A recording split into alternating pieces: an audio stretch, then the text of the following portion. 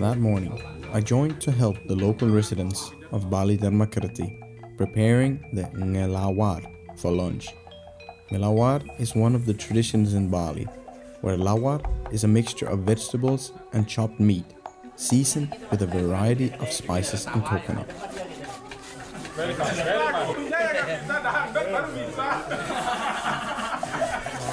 The community highly values mutual cooperation.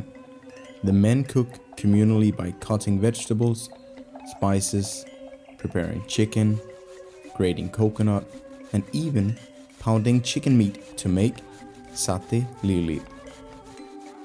Tradisi kalau untuk umat Hindu Bali ini tradisinya itu ngelawar, Pak. Kalau punya acara-acara khusus untuk adat itu pasti ngelawar. Nah, ngelawar itu yang bahan utama daging. Campurannya lawar itu kelapa sama bisa pakai kates, bisa nangka juga bisa, kacang panjang juga bisa. Itu.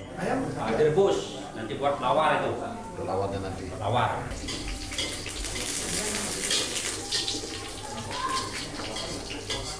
Minyak ya? Ya, minyak. The Megibung tradition was introduced by King Karangasem, Gusti Agung Anglura, in 1614 Chaka, or 1692 AD, in an expedition to conquer the kings in Lombok. When taking a break from the war, the king organized all his soldiers to eat together in a circular position known as Megibung. Megibung begins with cooking traditional dishes together, both rice and side dishes, and after cooking, the residents then prepare the food to be eaten together.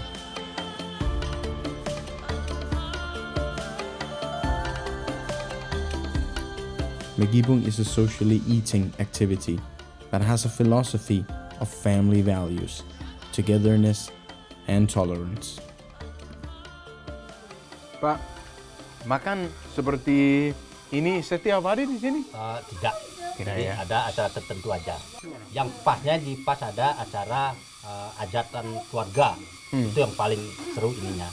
Itu keluarga kumpul itu. Bikin lah ini. Tradisi Megibung ini. Oke. Saya suka.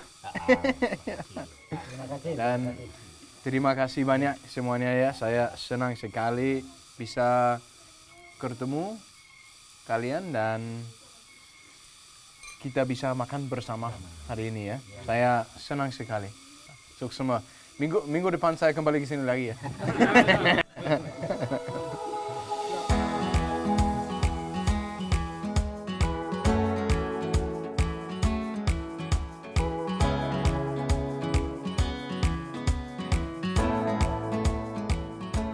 After Megibung, I saw the mothers preparing the pajegan.